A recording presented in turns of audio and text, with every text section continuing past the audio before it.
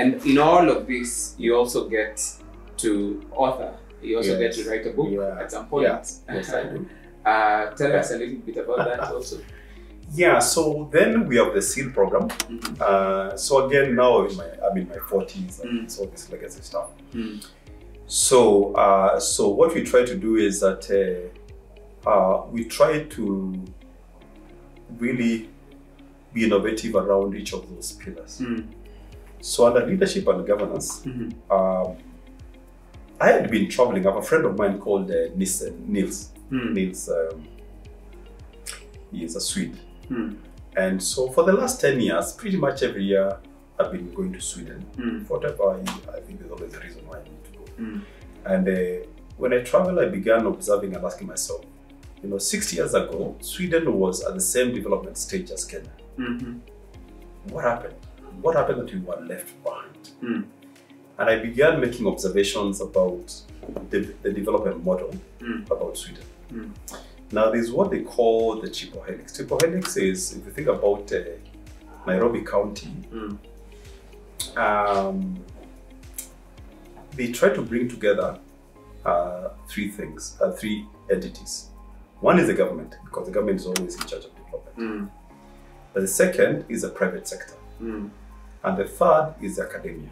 And the three work together towards identifying the core assets of that county, their municipalities, developing a strategic plan of where they need to go to maximize on their assets, and then they develop a plan and they work on it together. And they feed onto each other, such that the government obviously drives the plan, but the private sector identifies innovations from the community based on the raw materials, and they commercializes them, and the academia does research. I'll give you an example. Gothenburg, which is next to Borås, where I normally tend to go, is they said they're going to specialize on smart textiles, your clothes and so forth. About 10 years ago, they were already talking about smart textiles. Smart textiles is when you go to your car and your car seat talks to you, tells you, "Maxi, you have a high blood pressure. You need to go and see a doctor." So they don't see textiles as just things that you put on, but smart, engage you and add value. And that can only come when you have a very close collaboration between the government, all the three working together. I visited Lund University and I was talking to the president of the university. And you know what they measure success at that university? On the wall, there was logos of companies. And I asked him, "What are these logos doing here?" He said, "Mike, but these are the companies that have originated from this university. Exactly. You may know some of them." I asked him, "Have you ever heard of a Tetra Pak?" He said, "Yeah, of course I know Tetra Pak." "Have you ever heard of Bluetooth?" I just went through the list.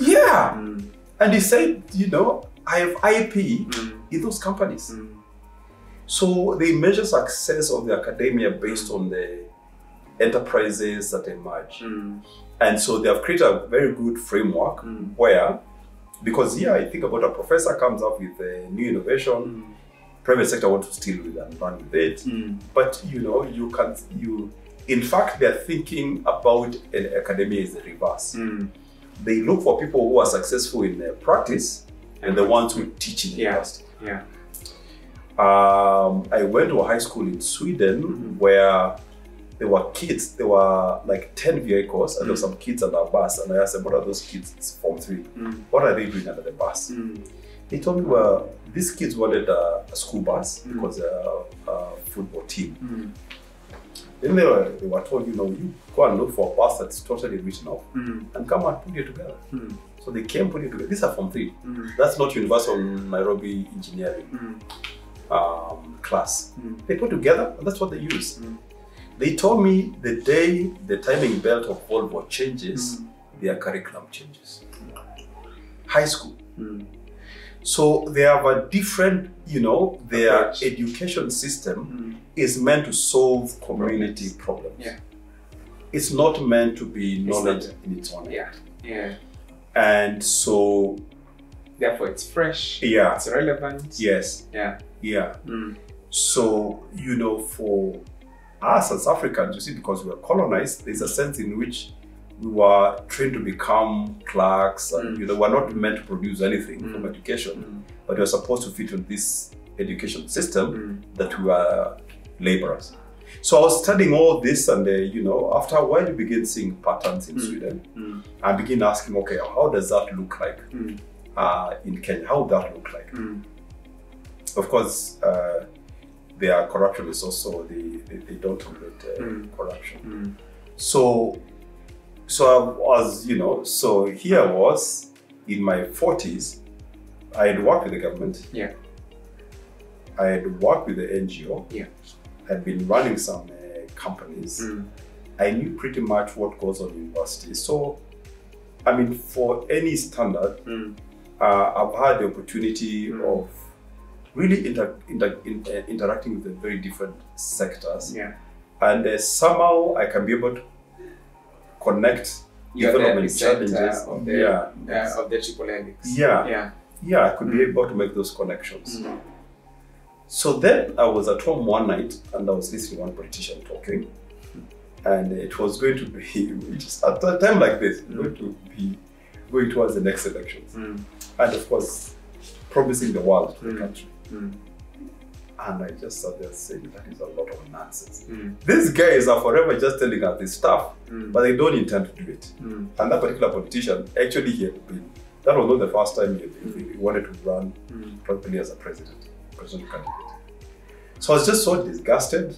I woke up, I did this sort of nonsense, let me go to bed. And I woke up and went to bed.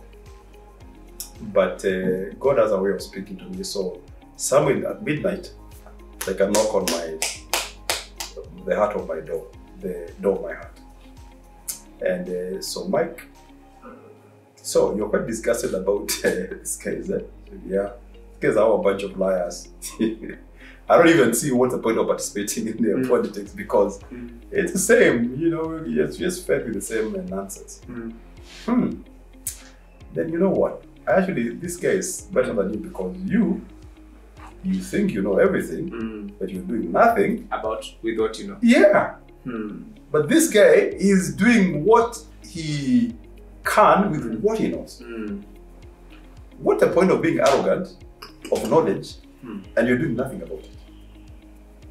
Quite a challenge. Yeah. I thought, okay, Lord, yeah, that does make sense. I'm feeling very self-righteous, but doing nothing about it.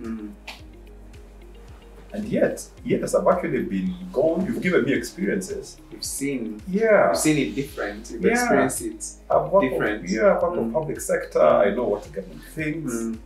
I have a lot of connection with the government. So I said, okay, let me wake up and try and put these 6 ideas on let's write them down. That was midnight. By 5 in the morning, I'd written the first 2 chapters of the book. Oh, wow. And an outline of the remaining 8 chapters. Hey. Within a month, the book was launched by the government spokesman, who was then Dr. Alfred Mutua. He launched the book, Kenya Mpya, holding leaders to account. Wow. Yeah. Wow. So, and it was basically a model of what I envisioned if you want to lead this country. Basically how to lead it. It's a summary of, we need to have a private sector approach to public sector, where when you think about a county, when you think about a county really like Nairobi County, think about Nairobi County. Yeah. Think of it as being, you are a resident of Nairobi County. Yeah. Think of it being a private sector company and you're a shareholder. You want the best. Yeah. You hold it to account. Think about how much in terms of cash you own as a shareholder in this county. Right now, I don't know what the collection has been, but in the past, the collection of Kenya, in terms of the money we collect, has been 1.2 trillion shillings. 60% of that is from Nairobi. So then you are talking about if you divide, so 600 billion is the cash we collect in Nairobi. And you are shareholder of that. You have a portion of that. A big one. So the next elections, you will be hiring a CEO. Essentially. Yes. So think the kind of what caliber of a CEO you need to hire to manage 600 billion. How much does Safaricom, what does Safaricom annual turnover? Yeah. It's probably, I think, I would guess maybe half of that, maybe 300 billion. I don't know. It used to be 30 billion. Yeah. Maybe less than maybe.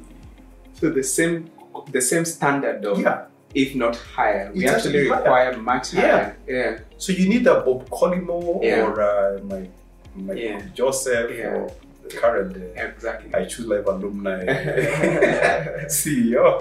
Not I Choose Life, but Starry alumni CEO. To be the one who is so for Nairobi County, you need 10 times that in terms of qualification, in terms of integrity, competence.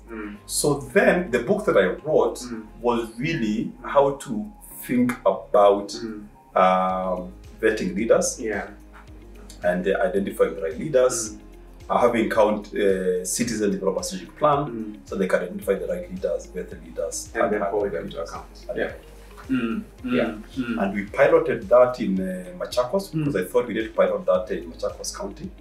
We piloted that model in Machakos County in the previous election. I think that was 2012. Now we first piloted before the elections. Then it got visibility at the national level.